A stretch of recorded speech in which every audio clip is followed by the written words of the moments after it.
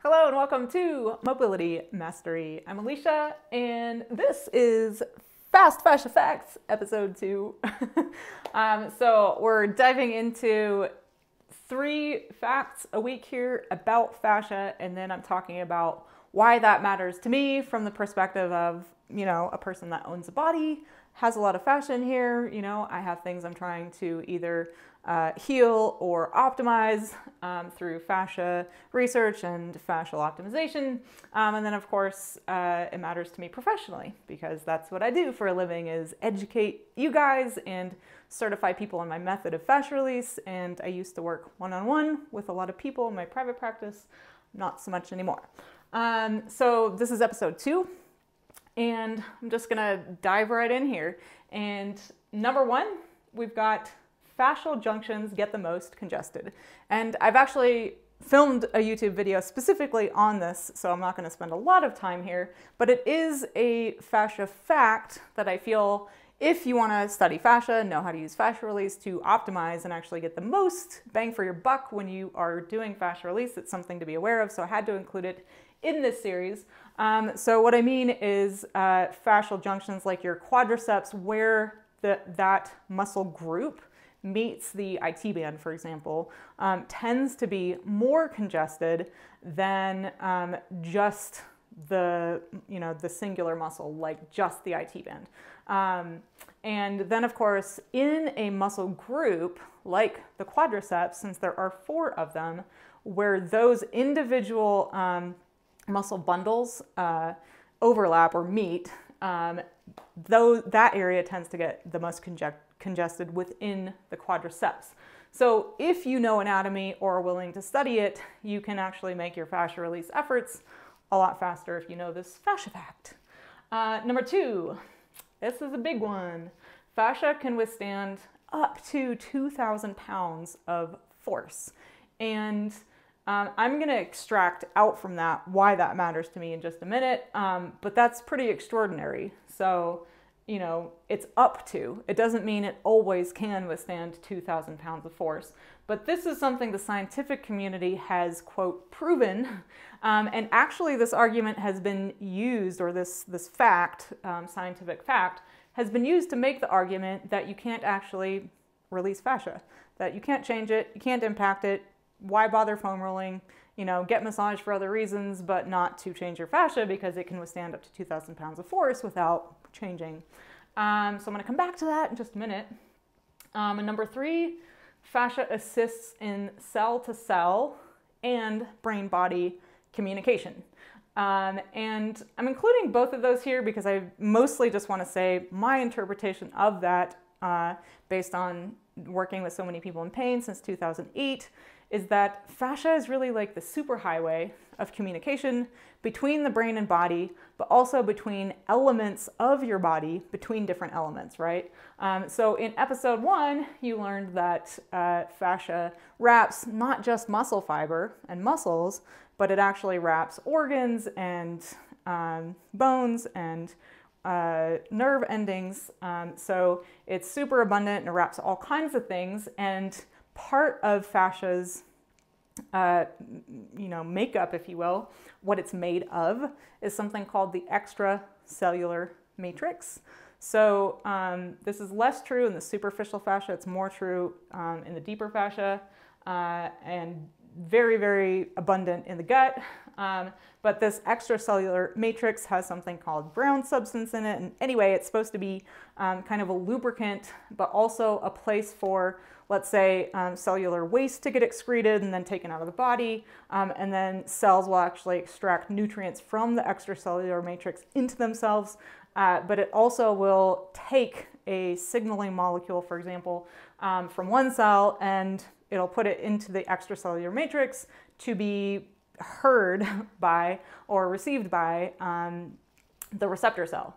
So I'm not going to get super sciencey here with you for that. If this is like right up your alley and you're a super nerd like me, then I encourage you to do your own research based on what I'm sharing. But then what I actually feel is even more important from a very broad human impact standpoint is fascia's role in brain-body communication. And I'm talking about conscious communication as well as unconscious. So a lot of people, define or think about neuroscience or brain science in terms of just the brain, right? But interestingly, neuroscience is actually defined as the study of the nervous system. And the nervous system lives pretty much in your body, not your brain. And so your brain and body always have to be communicating, right? For you to be functioning just on, to be breathing, to have your heart beating, to move, muscles, to have proper communication there. So brain-body communication is super important. But the one thing that I want to stress here that feels critical to me, and I'll extract more on that in just a minute, is that it's not just the brain communicating to the body. And that's usually how we think about it. And we also tend to think about the brain as the mind.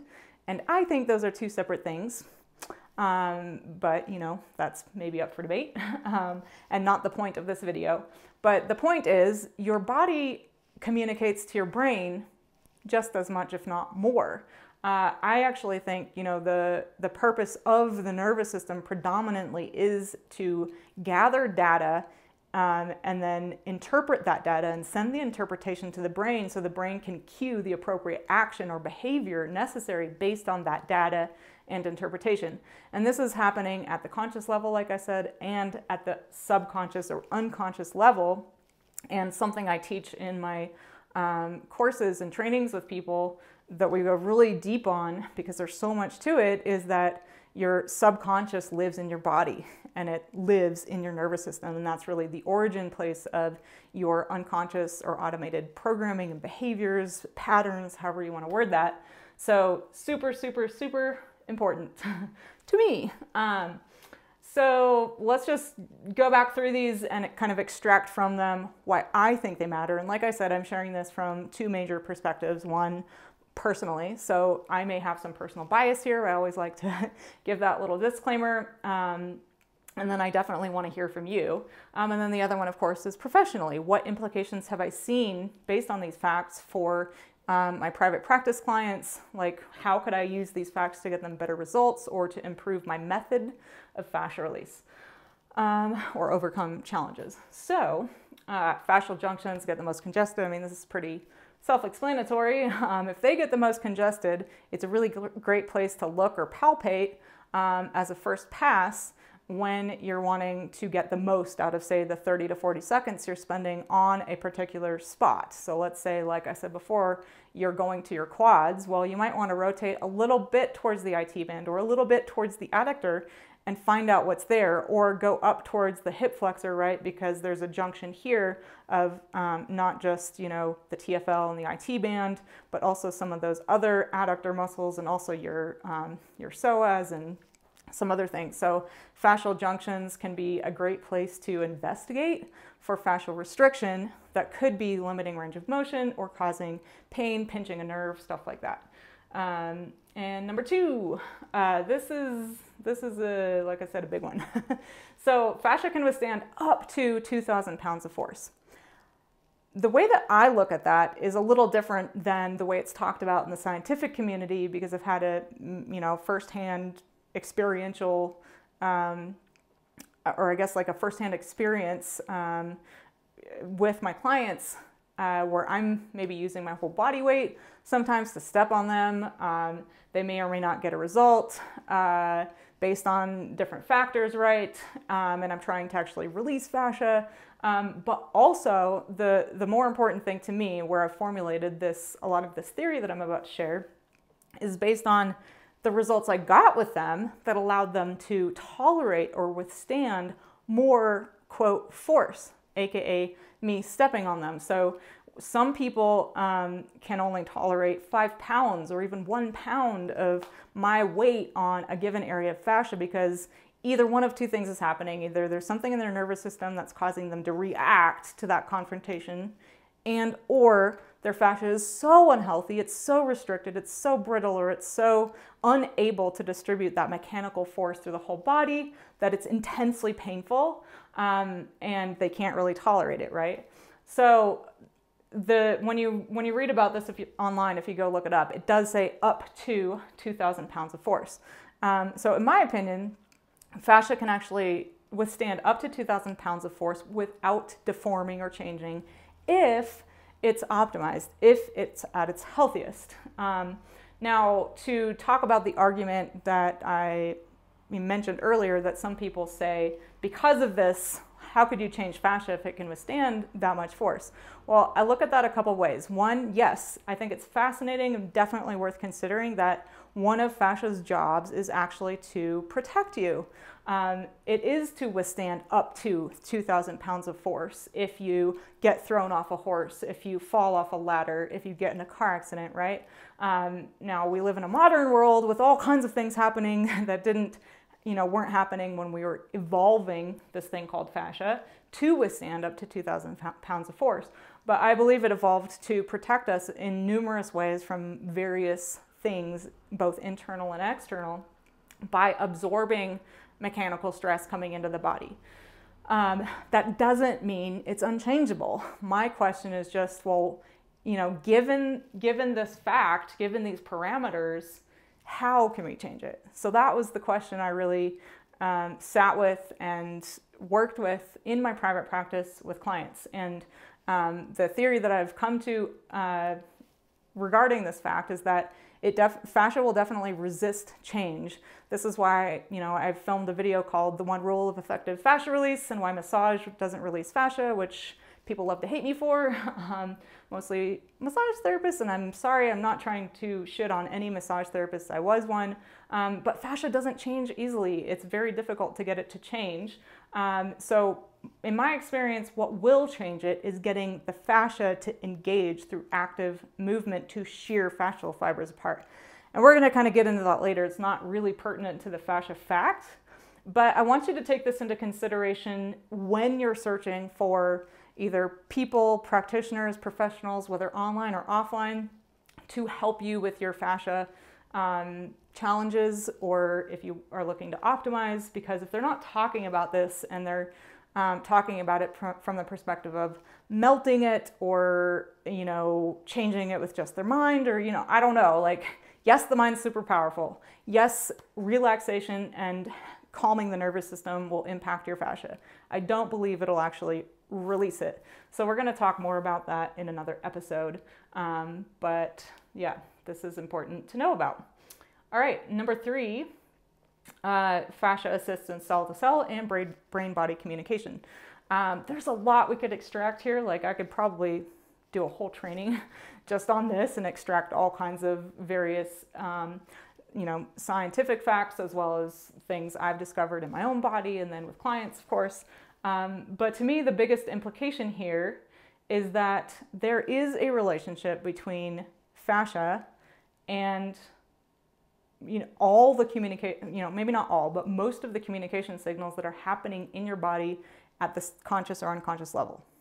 To me, that has huge implications. So the more conscious you can make it and the more intentional you can be about optimizing your fascia so that cell-to-cell and brain-body communication not only happens more efficiently, but at that unconscious competence level, right? Where you've made it conscious and maybe intentional and you have to be engaged with the process, but at some point it becomes an unconscious competence where it's happening and you don't have to think about it anymore, but you've assisted your fascia to do those communications in an optimal way, as opposed to unoptimal or, in a dysfunctional way. So there are a lot of implications here for why we might head towards dysfunction if the fascia or the fascial system is maybe unhealthy or restricted or blocking that communication or those communication signals.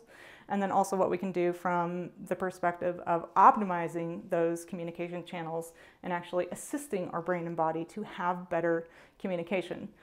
And, I think it goes without saying, but one of them for me is what a tremendous amount of energy you're going to free up if you free up those channels to where, communication between your brain and body is happening, at lightning speed. It's not going through a sluggish system. It doesn't have to fight its way through congested fascia to do its job, whether at the cell-to-cell level or the brain-body communication level.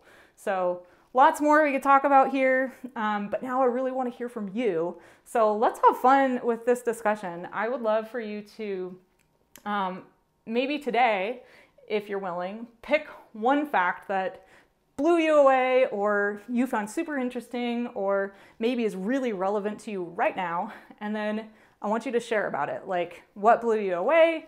How do you think it's going to implicate, how do you think it's going to impact your life? What are the implications for your, well-being?